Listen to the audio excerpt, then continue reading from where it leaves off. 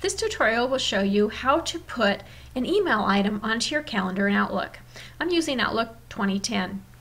So the first thing that I want to do is I'm going to resize my window. So if I have this all the way open, I'm going to restore it down and make my window smaller. Then I'm going to come over here on Calendar and right click on that and open a new window. That way I have two windows, and I'm going to resize my calendar and move it over here so that they are side by side. So I've got my email on one side and my calendar here.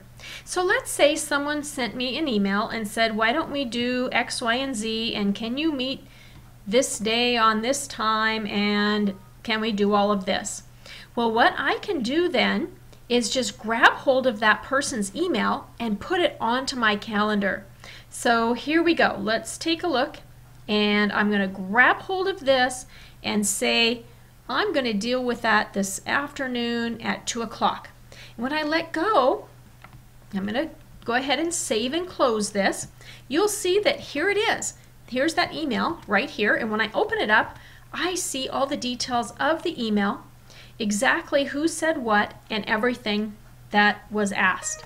So I don't have to copy and paste or retype information from this email request.